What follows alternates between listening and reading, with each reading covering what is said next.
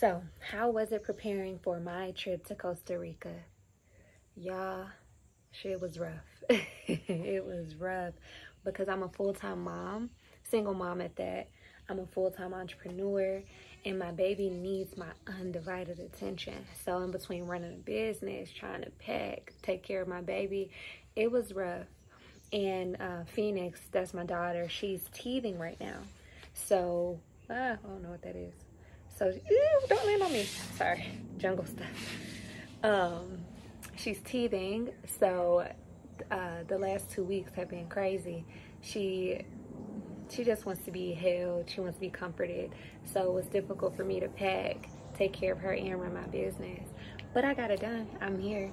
The night before my flight, which we flew out on the 13th, the night before my flight, I ended up staying up until about 5 a.m. Just, what is this?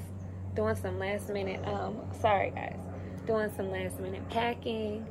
And I still managed to forget, what is this? I still managed to forget my nipple pads. And that's it. So I did good. I did good. The only thing I forgot was my nipple pads. And it was one more thing that I realized I forgot on the way to the airport, but it's not important if I can't remember it right now.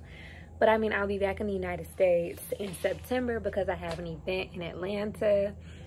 This event is giving you the formula to freedom so that you can also, you know, move to your dream country with your whole family and not worry about a thing. So I'm extremely passionate about this event in Atlanta in September. So I'll be back for that. But shortly afterwards, we're coming back to our new home, and this is where we're gonna be. So if anybody wants to visit, oh, that's my hair. So if anybody wants to, you know, link, you gotta come visit me in Costa Rica. And my family also, they're 100% on board. I was able to, you know, introduce them to some information that allowed them to also financially free themselves. So they're completely on board, and I believe November, December, they'll be here full time with me. But nonetheless, I'll come back later and do a in-depth video of my move. But I just wanted to give you a glimpse of my new home, and I wanted to say hello. Most importantly, I really just wanted to create this video to remind you that you are amazing and powerful, and if you can think it, you can do it. Your dreams are obtainable. And, you know, don't let anything stop you from doing what it is that your heart desires. So I support you. I love you. And if you have any questions, comment below. You can always email me at info@Phoenix Rising Academy. And Instagram, I'm on Instagram at phoenix.rising808.